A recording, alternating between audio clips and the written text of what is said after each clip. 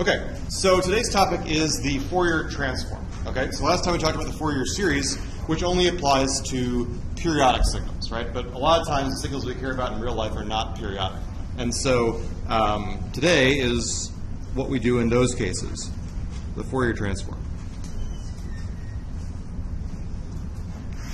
And so just as a refresher, the idea of the Fourier Series was that I have some sort of a periodic signal with period t that, the definition of periodic means it repeats every t units, right? And what I did was I wrote that like the combination of a bunch of other simpler periodic signals, which turned out to be sinusoids, right? So I basically said A0 is like multiplying by a constant term, A plus or minus 1 is like multiplying by complex sines and cosines that oscillate once in this interval. A plus or minus 2 were like complex sines and cosines that oscillated twice in the interval, and so on. Yep.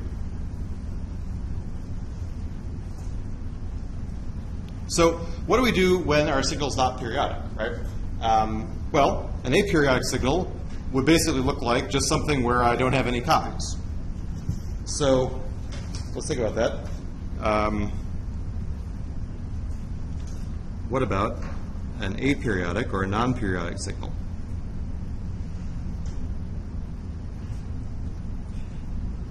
So that's just like I have one lonely thing in the middle and no copies, right? So the way I think about this for the Fourier transform is I get there by imagining that I have copies that are infinitely far away. And so what I do is initially I may take this signal and I make some copies of it, and I push those copies out to infinity. And the idea is that in the limit, the Fourier series coefficients somehow becomes this magical thing called the Fourier transform. And so let's think about that for a second. The Fourier series representation was the following, right? This is like saying what I do is I take a bunch of sinusoids, complex sinusoids, and each of these sinusoids has a different frequency, k omega 0, where omega 0 was 2 pi over t, right?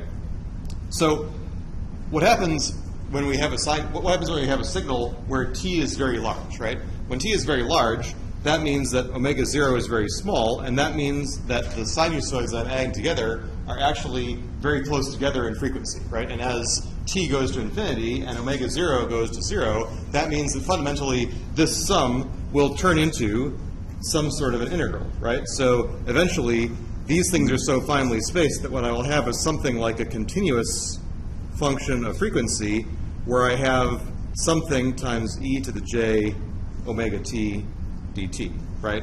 Where instead of sampling the frequency axis super finely, suddenly I'm just kind of having a continuous frequency, right?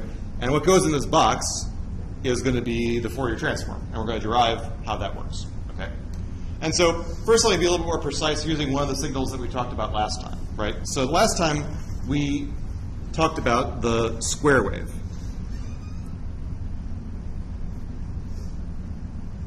And that square wave was defined like this, where again, my period is capital T, and let's assume that I have a pulse train, and the width of this pulse is, plus or minus T1. Okay. So what we showed last time, or what you can show, is that if I want to represent this square wave in this fashion, Fourier series, the coefficients turned out to be these sinc functions.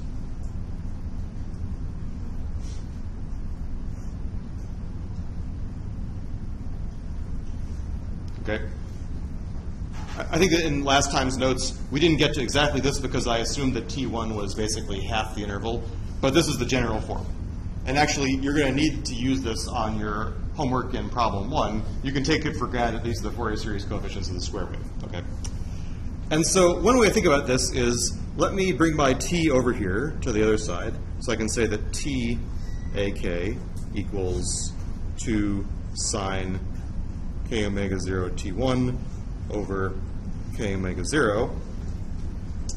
And then I can kind of write that as this, 2 sine omega t1 over omega, evaluated at omega equals this thing. So what that means is that to get the AKs, what I do is I take this continuous function of omega and I sample it every omega 0 units, right? So if I want to draw that picture, it kind of looks like this. What I have is a continuous function of omega. Write this a little better here. So what I have is this continuous function of omega that looks like a sinc function.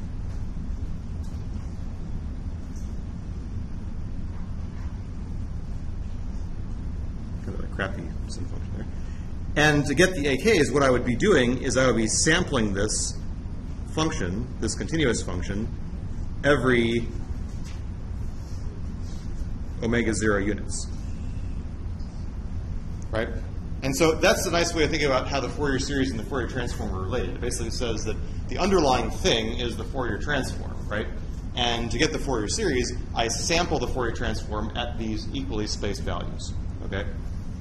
So the kind of intuition, and I'm going to derive it more properly in just a second, is that, intuition, the AKs are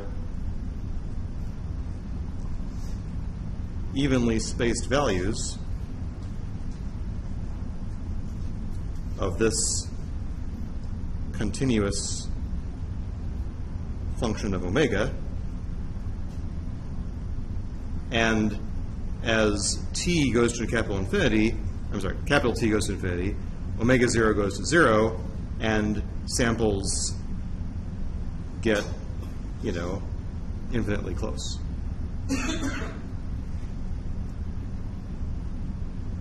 Right?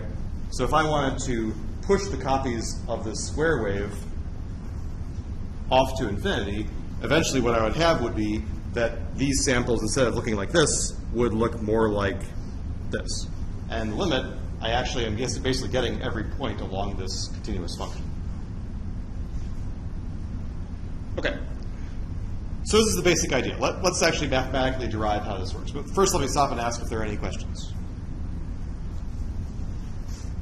Okay. So here is the way we go about this. Let's assume that we begin with our non-periodic signal, okay?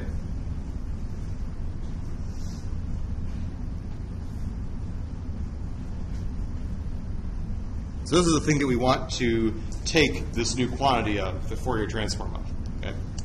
So what I can do is make a related signal, right? So let's assume that the signal has finite extent for the moment. That means that there is some capital T large enough that I can make copies of the signal way out on the x-axis. So I can take this signal and I can create periodic copies of it for some capital T. Okay, and let's call this signal x tilde of t. Right? It's related to x, but not the same as x. And these copies don't overlap. Okay. So now I have a signal that I can take the Fourier series of, right? That's from last time. So this is a periodic signal, and I can say that my x tilde of t is going to have some Fourier series.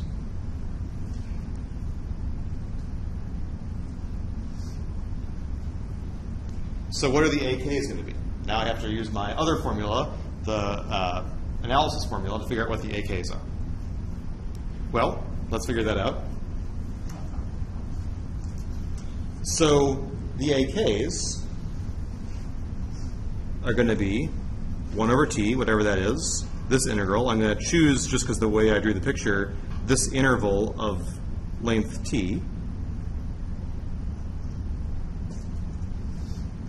And here's the integral that I have to do.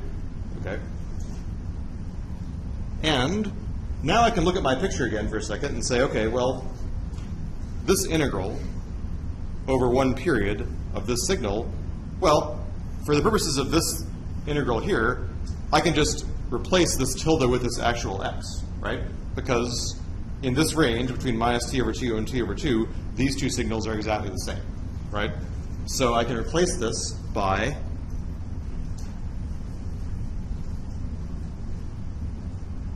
just this.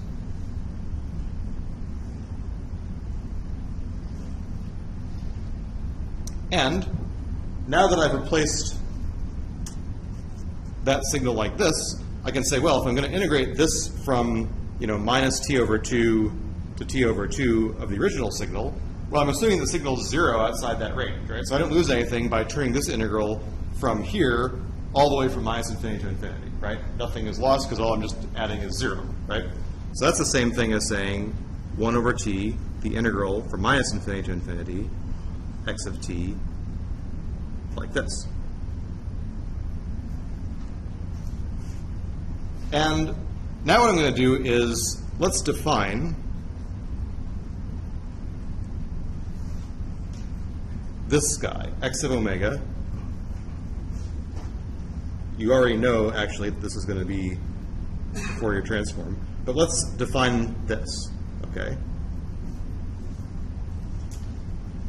Now I look at this thing, and I say, well, this guy here is kind of encapsulated here. What I can look at this and say that this is basically like 1 over t times this continuous function evaluated at k omega 0, right? It's like saying I pick, whoa, mood lighting. I pick the particular frequency k omega 0, and I plug it in for this, and you can see that then the two integrals match, right? And so this kind of makes explicit the fact that the AKs are related to this continuous function x omega, okay? And in some sense, you can kind of think about this as like an envelope, right? I have this continuous function, and what I get for the AKs are samples of this envelope. And that's kind of what I tried to draw in this picture, right? Here, I've got this continuous sinc function as the envelope, and my AKs are kind of sampling inside that envelope, okay? Okay, and so now, fundamentally, I have the AKs, and what I want to do is I want to plug back into here, right? So now I figured out what the AKs are for this signal. I want to reconstruct the signal from the Fourier series coefficients. So I'm going to plug in what I just learned about the AK. So what I just learned was that the AK was like 1 over t times the sample of this guy at k omega 0, and then I have e to the j k omega 0 t. That's the way I put the signal back together. Okay, so let's just remember, so omega 0 is 2 pi over t, and so that means that 1 over t is equal to omega 0 over 2 pi, if I just move the 2 pi over, right? So I'm going to replace this by a omega 0 over 2 pi. I'm going to take the 2 pi out. I'm going to have x k omega 0 e to the j k omega 0 t times this extra omega 0. And so now I've got this sum, right? So what does that sum really mean? Well, let's think about it. Again, let's suppose that I define, what is this thing?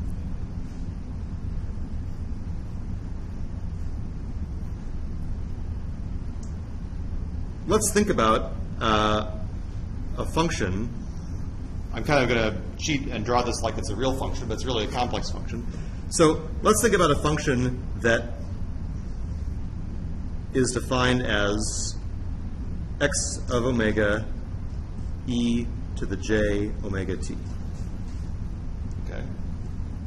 So what is this thing inside the box, right? What is this quantity? Well, that's like saying I take this special function and I sample it at k omega 0, right? That's this number, right? would be x k omega 0 e to the j k omega 0 t. And then if I think about what I'm summing up, right, I'm summing up this guy at equally spaced multiples of omega 0, right? And each of these guys gets multiplied by omega 0, right? The width of this is omega 0. So I can think of each of the terms in this sum as being the area of a rectangle, right? The width of the rectangle is omega 0. The height of the rectangle is this continuous function sampled at k omega 0, right? So what I'm really doing here is I'm summing up the areas of these rectangles, okay? And this should start to kind of ring a bell from the mists of Calculus 1 about how you define integrals, right? So the way I originally defined an integral way back when was by approximation with these boxes. We call that a Riemann sum, right? And as you take the boxes narrower and narrower, eventually you get things that add up to exactly the integral, right? So right now, these boxes are not a great approximation of the integral because there's so much overshoot. But if I were to reduce omega 0, right, then the thing inside the sum, this sum converges to the integral. And so again, the way I think about this is what I want to do anyway to get my approximation of the Fourier transform is I want to make t really, really big.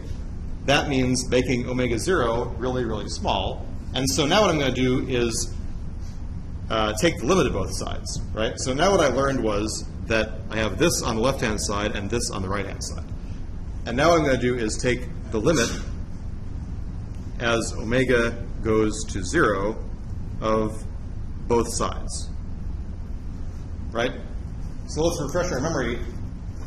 The left-hand side is this, right? So the limit as omega goes to 0 is just this original aperiodic signal, right? That corresponds to pushing the copies infinitely far away. And so my left-hand side is going to become x of t. My right-hand side is going to become that integral, okay? So let me write down what I learned. I learned that x of t on left-hand side equals 1 over 2 pi times this integral of that function, x of omega e to the j omega t, and then that becomes d omega. And this is exactly the Fourier transform. So let's recap what I wrote. I wrote this for the forward part, and I defined this for the other way.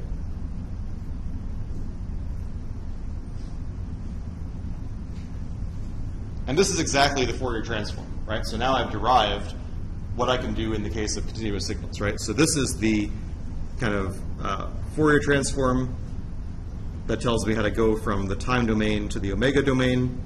And this is the inverse Fourier transform that tells me how to go backwards.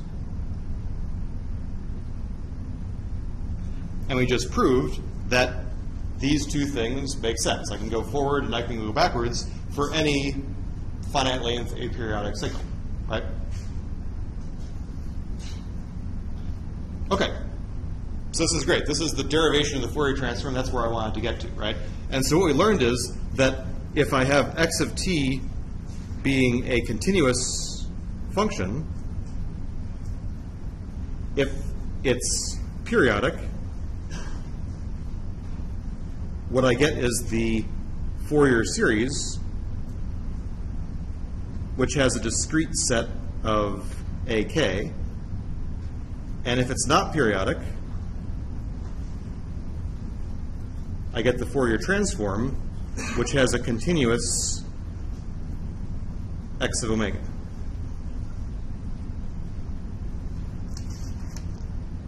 Okay? So that's great.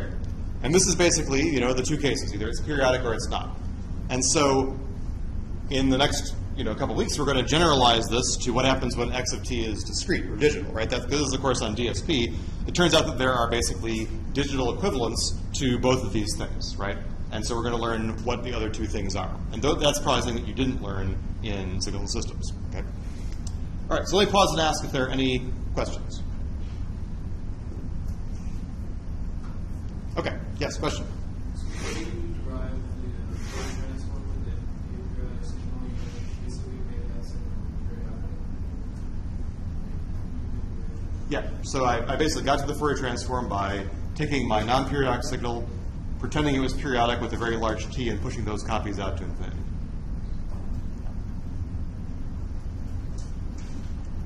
Other questions?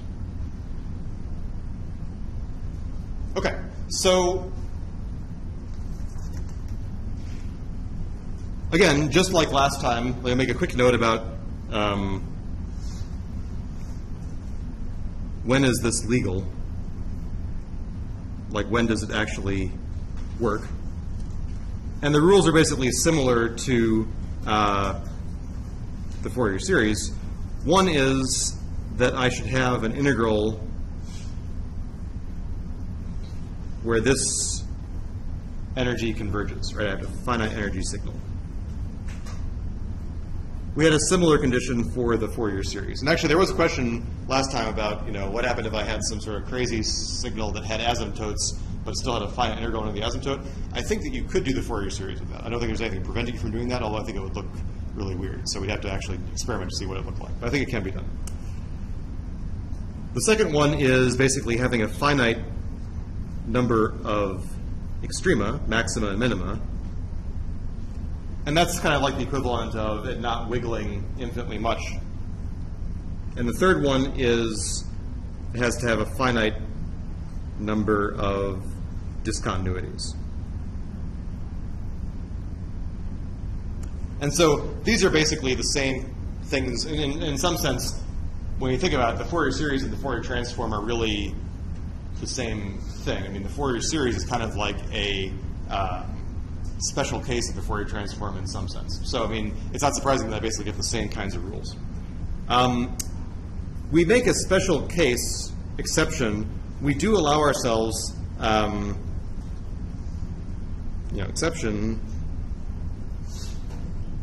We do allow the Fourier transform of periodic signals. Right? So, for example, I could have a signal like this, right? It has a Fourier series, but I could also allow myself to take the Fourier transform of it with the understanding that, the integral under this signal, right, is going to be infinity, right? So this is one special case where I let my first condition slide. What the first condition really means is that I can't have a signal like this that is aperiodic and infinite area squared, right? So we're going to talk about this guy in just a second. Okay, so let's take some actual Fourier transforms of things. And so, unfortunately, I don't think that I can avoid talking about the delta function in continuous time just for a few days. So basically, since the prerequisite for this is signal systems, we talked about the delta function, which is basically thought of as a impulse in continuous time that has an infinite height, but I mean, I put this in quotes because it's a little bit slangy, infinite height and unit area. Right? So when I integrate over this impulse, I get 1. But in some sense, that impulse is infinitely high. And so we need to know about this because we need the delta function for some of the properties and stuff we're going to talk about next. And so my x of omega, if I just plug in my definition, is going to be this integral, x of t e to the minus j omega t dt, which is just basically saying what happens when I integrate with the delta function. Well, the integral basically corresponds to looking at the places where the delta function is firing and plugging in that value of t here. So I just get e to the j omega times 0. And that corresponds to 1, right, for all omega. So the Fourier transform of the delta function is constant. What happens if we shift the delta function? Well, all that's going to happen is that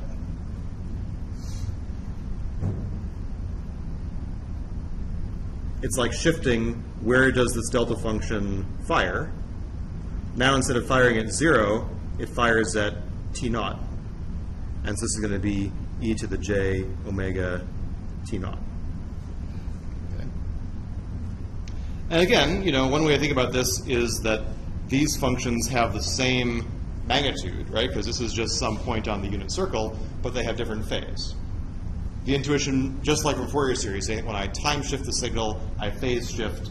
I phase shifted the Fourier series coefficients in the same way I phase shift the Fourier transform. I'm not really changing the contribution of things. All I'm doing is changing when these cosines and sines start. Okay. And then from these, I can build up, well, what happens if I have sums of delta functions?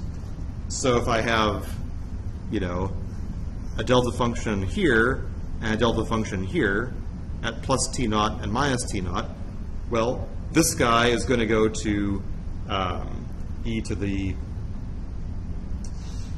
j omega t0, and this guy is going to go to e to the minus j omega t0, which is going to be like 2 cosine of omega t0.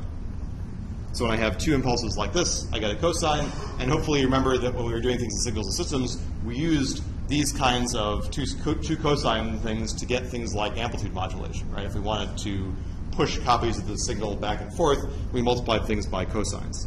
And so you see this a lot in modulating scenarios. And if I wanted to, make this a little more precise, so here these delta functions are of height 1. Conventionally, what I do is I make these guys have a height of ½ and then the Fourier transform of this is just the cosine. So I get rid of that factor of 2. Okay, so one that you see a lot is this guy, e to the minus at u of t, right? That's like a, and let's just say a is greater than 0. That's like a sinus, or like an exponential that turns on at 0 and is decreasing. And the integral of this squared is finite, and so I can take the Fourier transform of it. What I get is x of omega is equal to this integral. I have e to the minus at u of t e to the minus j omega t dt. The u of t turns the integral into 0 to infinity. And then I have e to the minus a plus j omega t dt. And again, if I kind of treat this like it's a normal real-valued integral, what I can get is minus 1 over a plus j omega times e to the minus a plus j omega t. Evaluated t equals infinity, t equals 0. When I plug in t equals infinity, since a is positive, this thing goes to 0, right? It's like a to some really big negative number, e to some really big negative number. So I get 0, and then when I plug in 0, e of that 0 is 1, so I just get 1 over a plus j omega. And again, if you've done Fourier transform problems in the past, you remember all these 1 over a plus j omegas floating around, and then you have to do partial fractions, blah, blah, blah, right? In the same way, as we're going to talk about, I guess I'm not going to talk about the Laplace transform in this class, but the Laplace transform, is kind of similar, where instead of j omega here, I'd have an s, right? And that's because the Laplace transform, or that's because the Fourier transform is like the Laplace transform evaluated along the j omega axis when the ROC includes the j omega axis, right? So again, all this stuff is really tied together. And in some sense, you could imagine that the, just like the Fourier transform is more general than the Fourier series, the Laplace transform is more general than the Fourier transform, right? And that's why we spent so much time on the Laplace transform in signals and systems. Okay, so let me just ask questions about any of this so far. Okay, so one signal that is really important is the pulse. Not repeated, just a regular pulse. So let's suppose I have this guy. Okay. Well, x of omega, again, just going to plug in.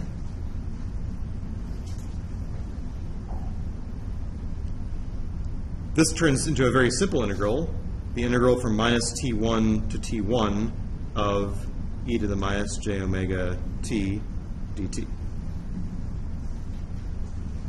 And again, I treat this like this, just doing the integral. And I plug in, what do I get? I get minus 1 over j omega times e to the minus j omega t1 minus e to the plus omega j t1. And I can identify this as basically a sine function in here, right? So what I would have is, this is like saying I have 2 times sine of omega t1, and I have an extra omega floating around. And I can immediately simplify this and say, okay, well, this is like saying I have 2 t1 sine omega t1 over omega t1, which is the same as saying I have 2 t1 sinc omega t1. Again, should be a familiar result that a pulse in the time domain corresponds to a sinc function in the frequency domain. And as we're going to see, vice versa, right? And so again, I can kind of look back. Let me just actually think about this for just a second. Let's plot what does this sinc function look like. So what does sinc omega look like? Well, this is like 1 over omega times sine omega, right? So what does 1 over omega look like? Well, 1 over omega looks like this, at least for positive omega. And what does sine look like? Sine looks like, this.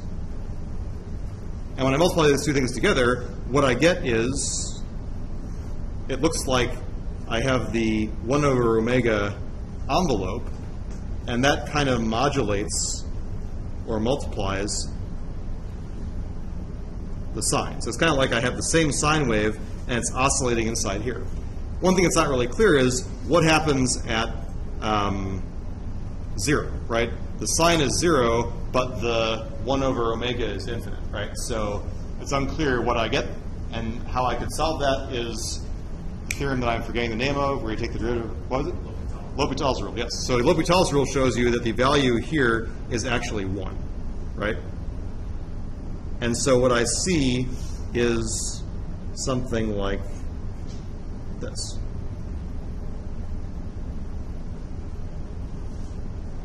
And even though this is kind of lopsided, what I can see is that when does this signal cross 0, right? Well, it crosses it in the same places that sine crosses 0, right? So when is sine 0? It's 0 at pi, it's 0 at 2 pi, and so on. So basically, these guys are like multiples of pi. And then when I look at my actual function that I get from the Fourier transform, the fact that I'm scaling inside the sinc function means that fundamentally I'm changing where those zeros occur. So now those zeros are going to be basically functions of t1.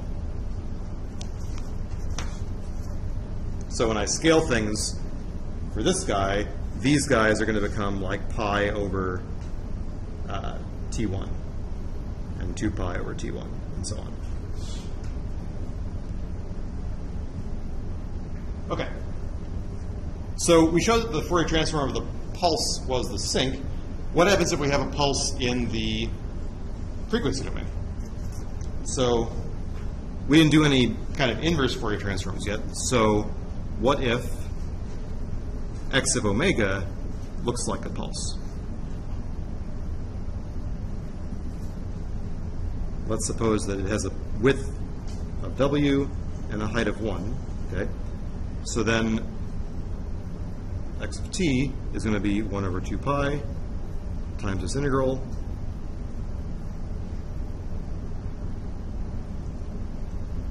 d omega, right? And I'm going to get basically the same kind of integral, right? I'm going to go from minus w to w of e to the j t omega, this time d omega.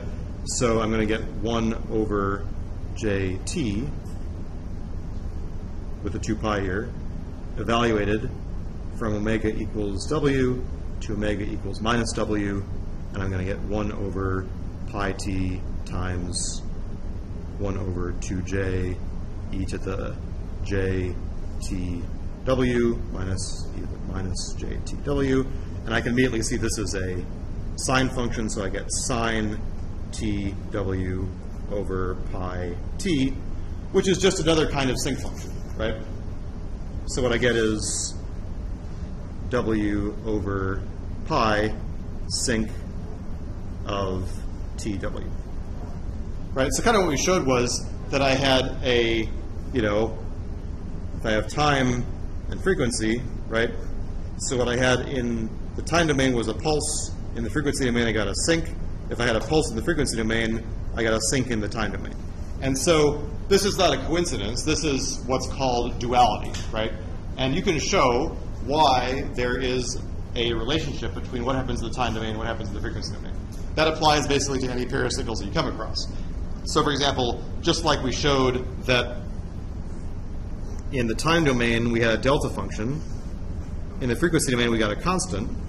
In a similar way, in the frequency domain, if we have a constant, or I'm sorry, the frequency domain we have a delta function, in the time domain we have a constant, right? Maybe it's better to say this. The constant is not exactly 1 in the time domain. There's always this kind of 2 pi floating around that makes a constant offset between these things. But the shapes of the signals are what match, and that's kind of what I'm trying to get across here. So just in the same way, I've got, a pair of impulses in the time domain corresponding to a cosine in the frequency domain. In the same way, a cosine in the time domain corresponds to a pair of pulses in the frequency domain. Hopefully all this is not too unfamiliar. Okay, so comments or questions? All right. So I mentioned that I am allowed to do the Fourier transform of signals that are periodic. So far, none of this stuff has been periodic, right? So what happens if I have a periodic signal? So what if x of t is periodic? So we can take either the Fourier series or the Fourier transform. And so, intuition tells us that those things should be very closely related, right? So let's suppose that I have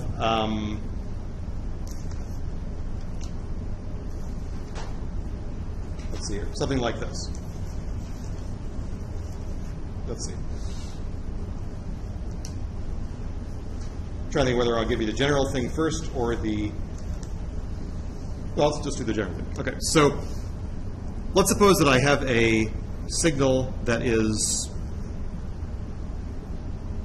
a bunch of delta functions.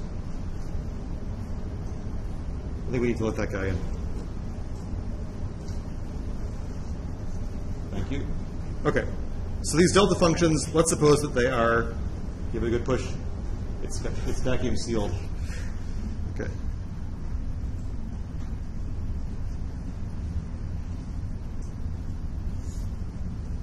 Okay. So this is kind of a weird signal, but as it turns out, it's going to come up later, so that's why I'm doing it now. This is like what we would call an impulse train.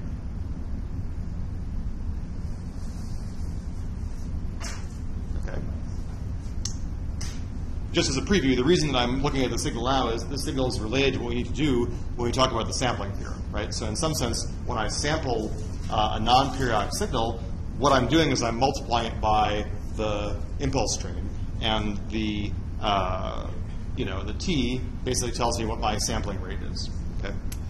Okay. So here's this impulse train. Now, I could do the Fourier series of this signal, right? So basically, this signal has period t. What I would do for the Fourier series would be compute my ak as 1 over t times this integral, x of t e to the minus j k 2 pi over t t dt. Again, I'm going to plug the delta function in here. Within this region, the only place that delta function fires is at 0, where the value is 1. And so that's exactly the same as evaluating this function here at 0. So basically I get 1 over t, and that's going to be true for all k. Right? So even for the k equals 0 term, because the average value of the signal is, you know, if I integrate over one period, I get 1 divided by the width of the period is t, right? So what I get is that the impulse train gives me constant Fourier series coefficients, okay?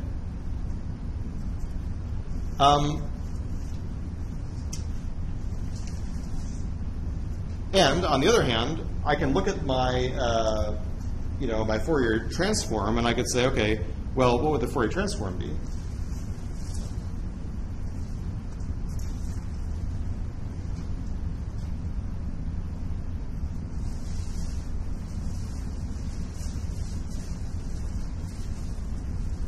I have a feeling I'm going to get myself into trouble here because I didn't practice this example.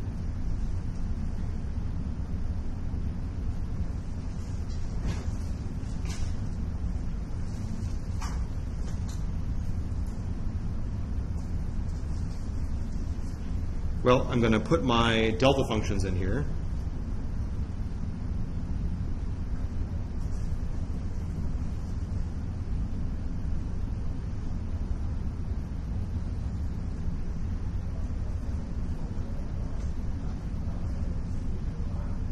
And now, again, by the same kind of reasoning, what I'm going to get is, well, this is basically just going to fire at these guys here.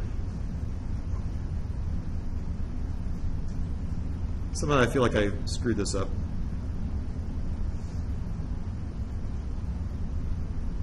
I don't like this, where this went. It went to a bad place. So let's see, how did I get this screwed up?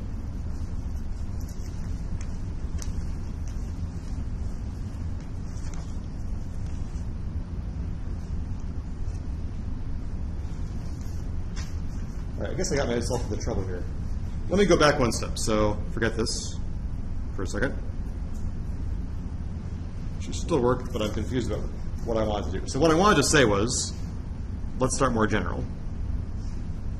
I want to come back to that because I feel like I should be able to figure out what I did wrong.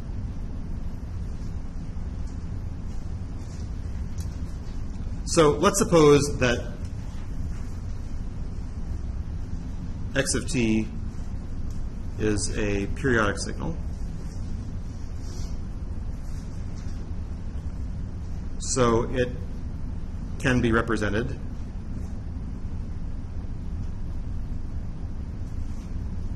as x of t is this sum.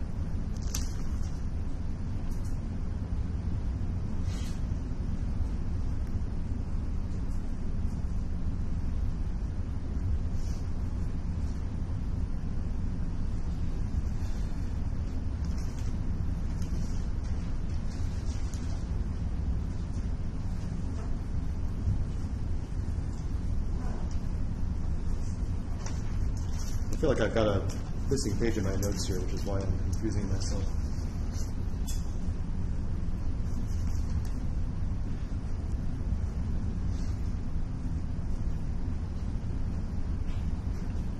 What I want to get to is that the Fourier transform of this thing is basically related to these Fourier series coefficients.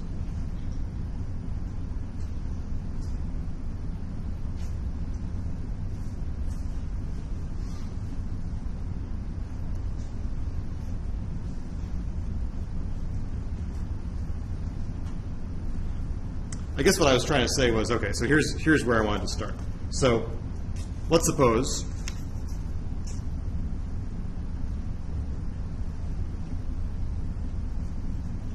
we have a signal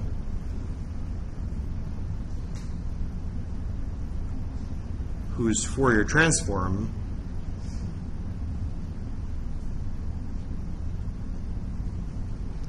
looks like this.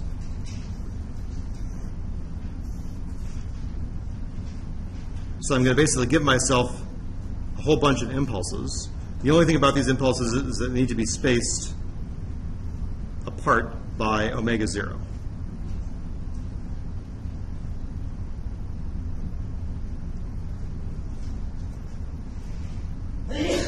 Bless you. Okay. So this is a function of omega. This is my x of omega. That is to say, my x of omega looks like the sum of 2 pi times whatever the height of the impulse is times the delta function spaced out at multiples of omega 0. Okay?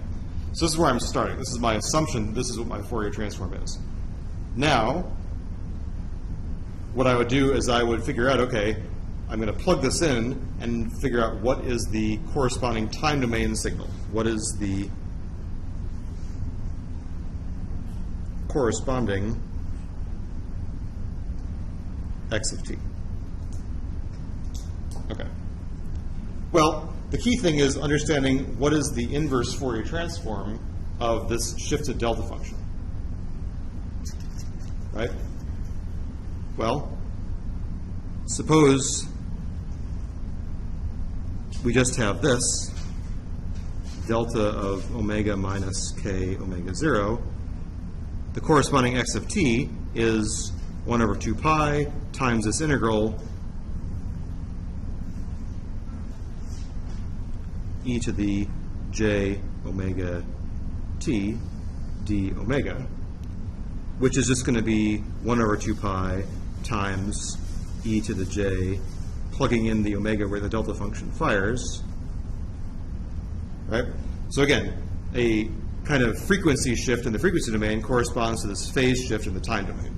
And so if I look back at what I have here, the Fourier transform of this whole thing is going to be, so for x of omega equals this sum of 2 pi ak times these guys. My x of t, the 2 pi's are going to cancel out.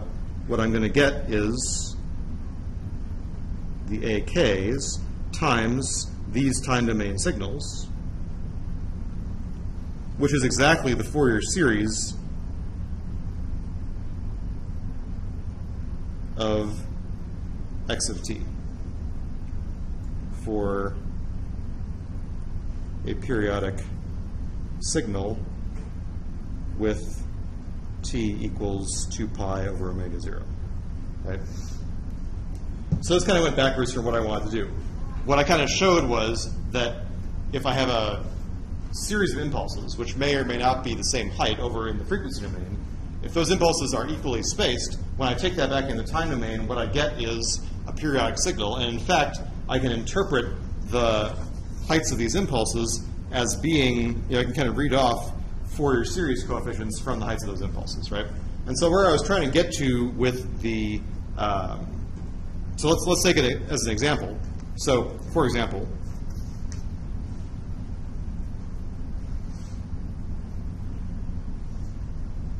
let's suppose that I saw this in the Fourier domain.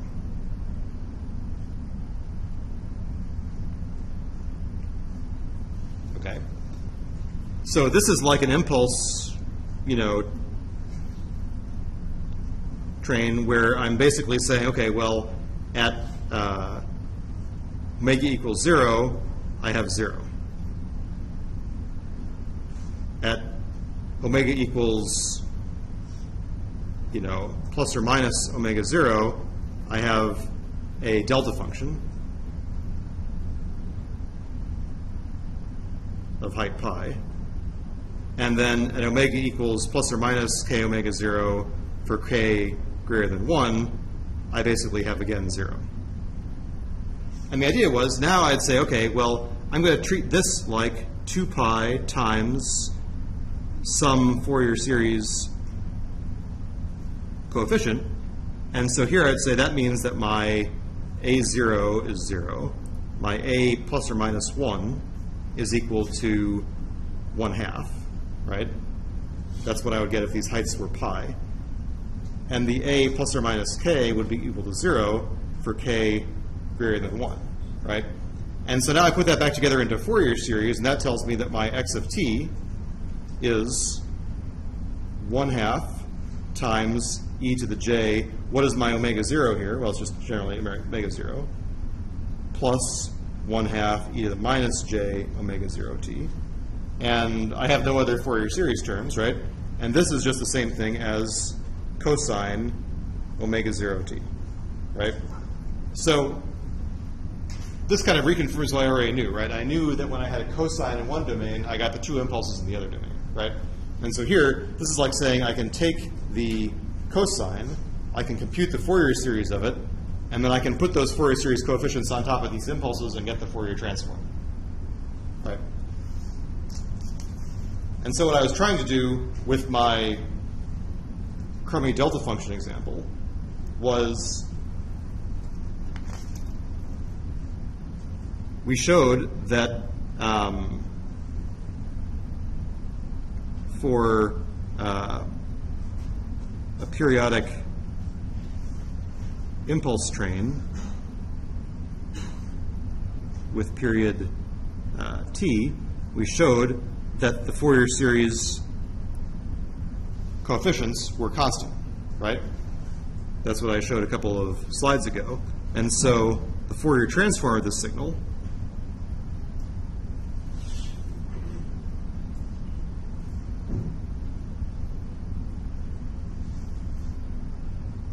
well, let's apply our reasoning here, right? This is like saying that I'm going to get impulses that are 2 pi times this thing high, and they're going to be spaced apart by omega 0.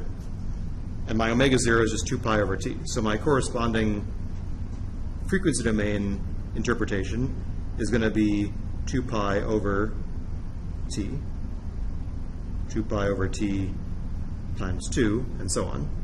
This is basically my omega 0, 2 omega 0, and so on. And the heights of my impulses are going to be 2 pi over t, right?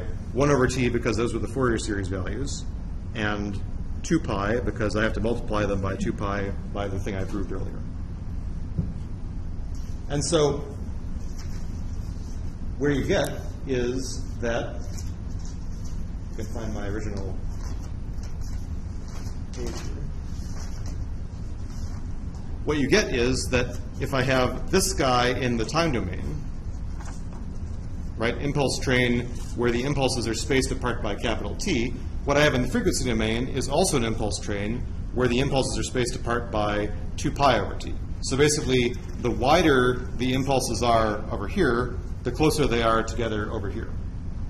And actually that kind of makes sense because, you know, the wider the impulses are here, it's like saying if I take t getting really, really large, it's like pushing it so it's not periodic at all, right? So eventually I just have one impulse in the middle and nothing else. And the corresponding thing that would happen over here would be that these guys would all push together so closely that they become a constant, right? Because I know a delta function in the time domain corresponds to constant in the frequency domain. So all the reasoning kind of stands together. I should think about why I kind of muffed that explanation on the other side, but I don't want to distract myself too much. So, okay. So I apologize for the clumsiness of that explanation, but does that kind of come together a little bit? What I want to kind of convey is, just to recap, that if I have a signal, I know the Fourier series of it, right? The Fourier transform of it is just the same Fourier series coefficients perched on top of impulse functions in the frequency domain, right? So instead of having a nice continuous frequency domain, what I have instead are delta functions, and the heights of those delta functions correspond to Fourier series coefficients. Because one of the things I want to do throughout the first couple weeks here is kind of keep on drawing the connections between the different types of Fourier and Z stuff that you can do, right? Because all this stuff is really different ways of looking at the same type of transform. And it's good to be able to kind of mentally switch back and forth and say, okay, so what should I get if I have a periodic signal and I chose to take the Fourier transform instead? Okay. Okay. So, questions, comments, tomatoes. All right, so let's talk about something a little bit easier, which is just recapping of Fourier series property or Fourier transform properties, right?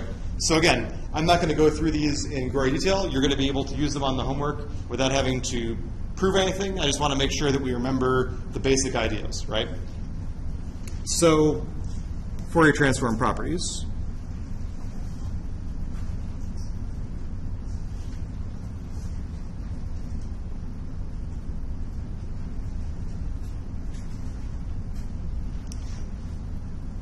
I just had an insight as to how I could have gotten the answer where I wanted to here. Let's just go back to this just 1 second, just so I feel like I redeemed myself a little bit. So, where did I get stalled? I get stalled on this, right? And so, the thing that I didn't remember, right, was that these guys, I also lost an omega somewhere, right? These guys. So what these guys are fundamentally a bunch of complex exponentials on the Fourier side, right? And so again, just in the same way that if I have an e to the j omega 0 t here corresponds to a delta function over here, in the same way if I have an e to the j t0 omega, that's going to shift back to a delta function over here, multiplied by some constant, right? So then the idea is that the corresponding guy here, the x of t, should turn into a whole bunch of, sums of t minus kt's, right? That's where I would get back the impulse train here, but there. Forget I said that. All right, so Fourier transform properties. Let's revisit our formulas here. So the forward Fourier transform is this guy.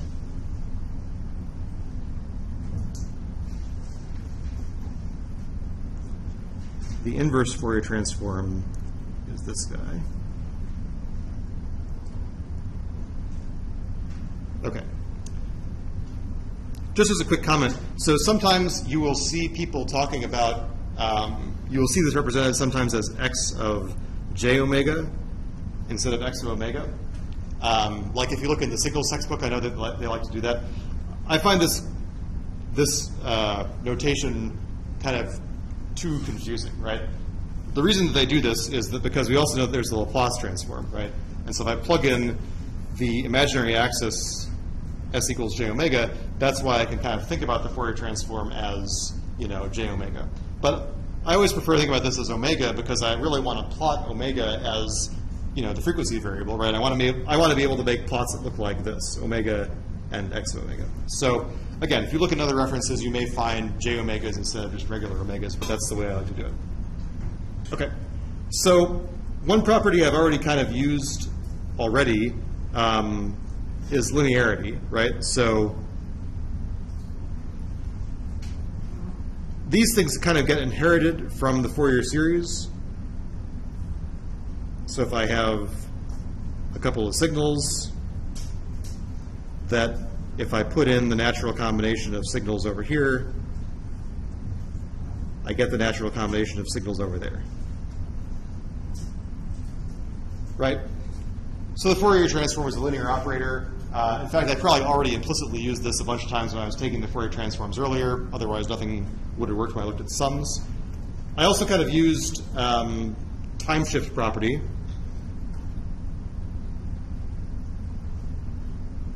Right? So if I take a signal and I shift it, the thing that happens to its Fourier transform is a phase shift. Right? So the magnitude, note that the magnitude of this thing is the same as whatever the magnitude was before. So all I'm doing is I'm shifting the phase of the sinusoids and the integral that I add up. I'm not really shifting any of the important content. Okay. There are a bunch of properties, and so especially for the graduate level problems, there are a bunch of symmetry properties of the Fourier transform that's kind of good to know. And so, for example, I'm just going to kind of lump all this stuff under symmetry properties.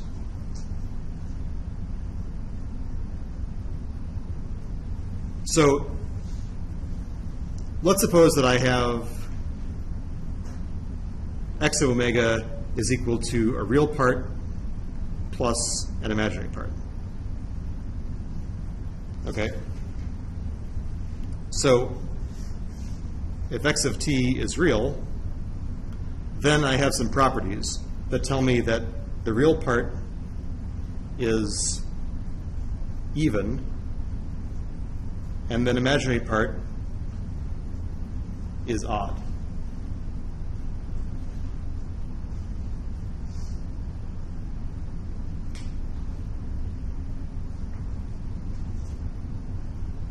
And that kind of is the same kind of thing that we showed earlier, where if I knew that the periodic signal was real, that there was this relationship between A1 and A minus 1 being complex conjugates of each other. That's like the generalization to this, right? So the real part is even, the imaginary part is odd. You can also show that the magnitude of x omega is even, and the angle of x omega is odd.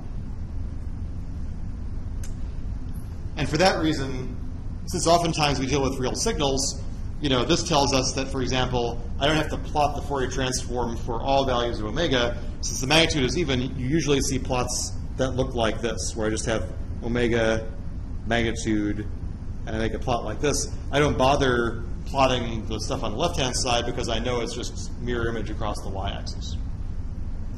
Okay. Some more subtle symmetry properties are things like this. So you can show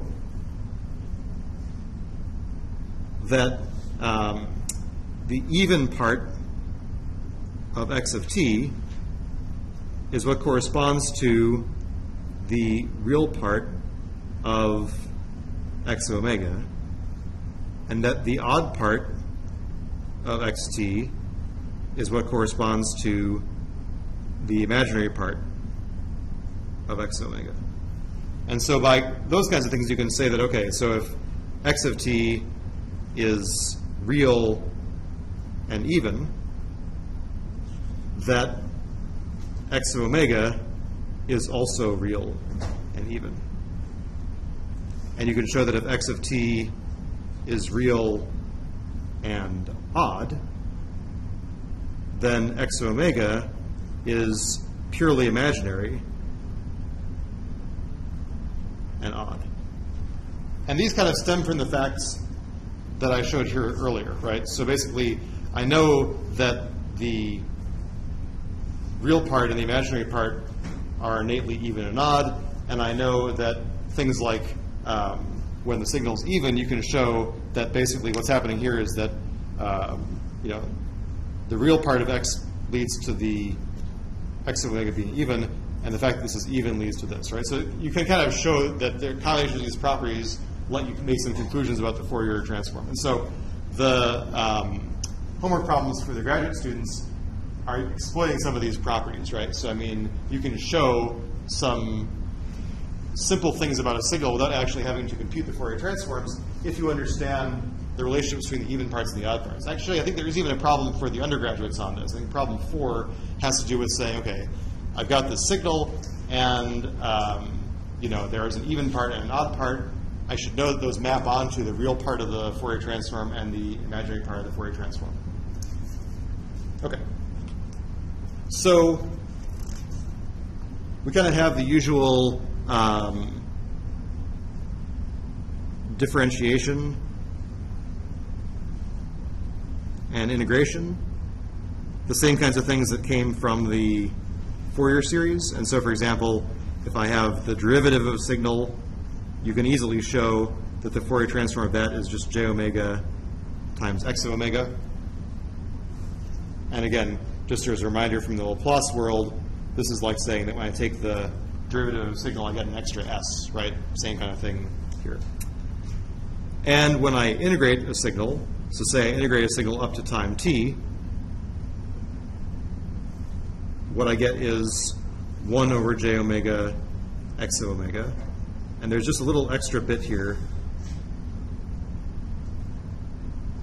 that could happen at omega equals 0. This corresponds to, there could be a DC offset that you get when you do the integration.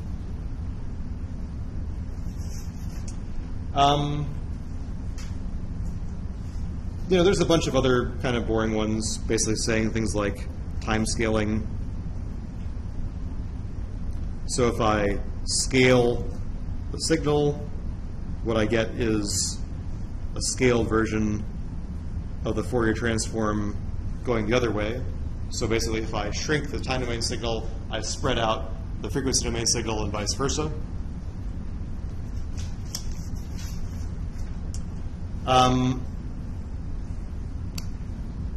And then, duality I mentioned earlier, the kind of thing saying that if I have, a pulse in one world and it corresponds to a sinc in the other world, that if I have a pulse over here, it corresponds to a sinc over here, right? So there's this kind of like, if it happens in one domain and it happens in the other domain, you can switch them and be sure that's going to work out. You can usually prove that as just basically like a simple change of variables. Not hard to do.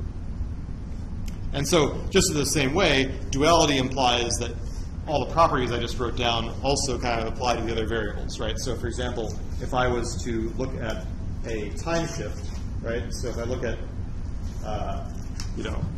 if I wanted to shift time if I wanted to shift the frequencies, like x of omega minus omega 0, that would correspond to a, multiplying the time domain by a complex space, right? Okay. We have the same kinds of things like Parseval. This says that the integral, the total energy in the time domain is basically the same except for this 2 pi factor of the total energy in the frequency domain. Right? So basically I have the same total energy in either way. I don't lose anything. And the key principle, which I'm going to talk about, I think, more next time, is, convolution. So the key principle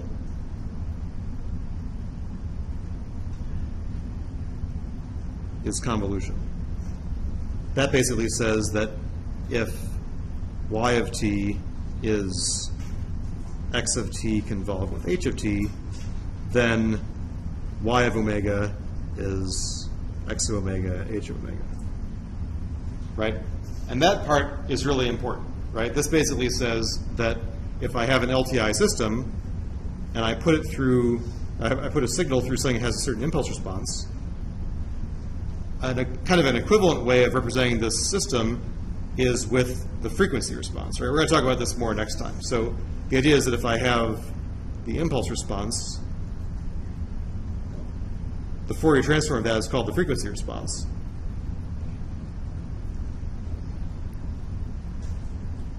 And as you know, multiplying things together in the frequency domain and taking the inverse Fourier transform is generally a lot easier than manually doing the time domain convolution, right? And so that really turns the whole signal processing thing on its head from, if we didn't know anything about the frequency domain, we would be like, okay, this suddenly makes all of my frequency domain, or all of my LTI system life much easier. And so that's what I think I want to focus on next time, is talking about the relationship between the Fourier transform and how we use it in practice to solve linear systems. Okay. So again, most of our systems in this class are going to be discrete time, so I just want to take one more class to talk about continuous time Fourier transform, solid continuous time LTI systems, and then after that we're going to be doing all sorts of discrete stuff. So what I want to do next after that is talk to you about the discrete time Fourier transform and the discrete Fourier transform, which are similarly named, but are basically the corresponding entities to the Fourier transform in the Fourier series. Okay, so any questions or comments? All right, let me just shut myself down here.